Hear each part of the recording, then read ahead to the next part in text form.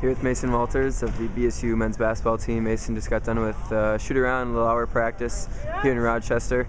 Just kind of talk about the gym and the floor and what you guys are feeling so far.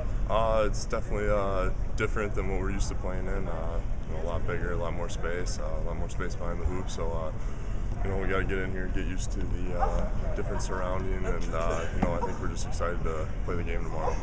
Still have 24 hours before you play. What is kind of the plan for the afternoon and relaxing and getting ready for tomorrow's game? Yeah, I think we're just going to relax, go get something to eat here, and take the afternoon kind of easy, and then go to the banquet tonight and just have a good time, enjoy the experience. What are the team's expectations having to face Moorhead for the third time? They've only team to beat us twice this season. What are the expectations against Moorhead tomorrow? We definitely want to get a little revenge on them. They beat us twice already, so I think it's definitely a game we can win. We believe we can win it, so if we go out and execute, we should be able to do that.